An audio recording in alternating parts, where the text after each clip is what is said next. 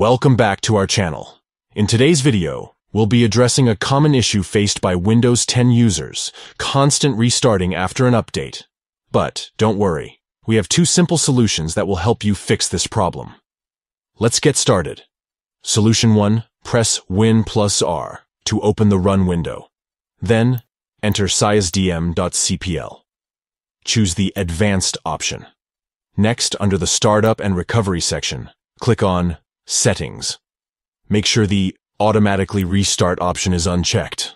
Then, click OK to disable Windows Automatic Restart. Solution 2.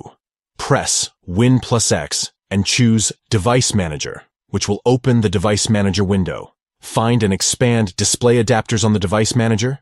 Then, right-click on your graphic driver and click Properties.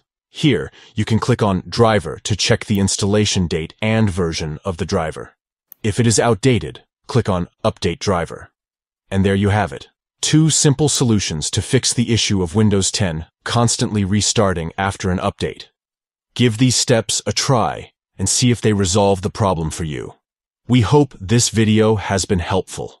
If you found it useful, please give us a thumbs up and consider subscribing to our channel for more helpful tech tips. Thanks for watching.